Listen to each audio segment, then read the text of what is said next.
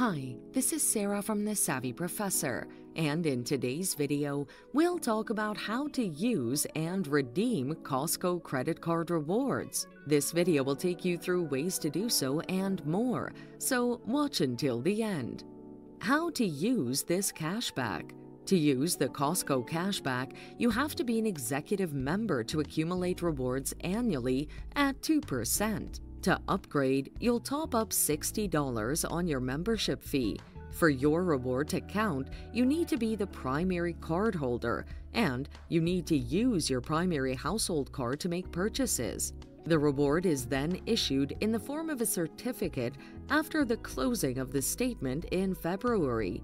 To qualify, you need to have earned at least $1, and you won't exceed $1,000 for the reward each year. How to redeem.